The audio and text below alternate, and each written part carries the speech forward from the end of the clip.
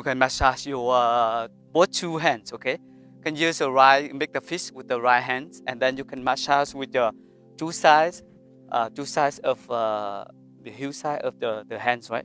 The arms and your elbows and the whole hands. All right. So you can massage that.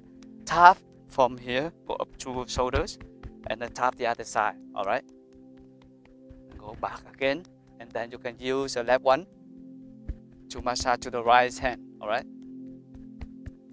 So you can massage this, also strengthen your internal organs, your lungs, your heart, your liver, your spleen, and so on. Okay.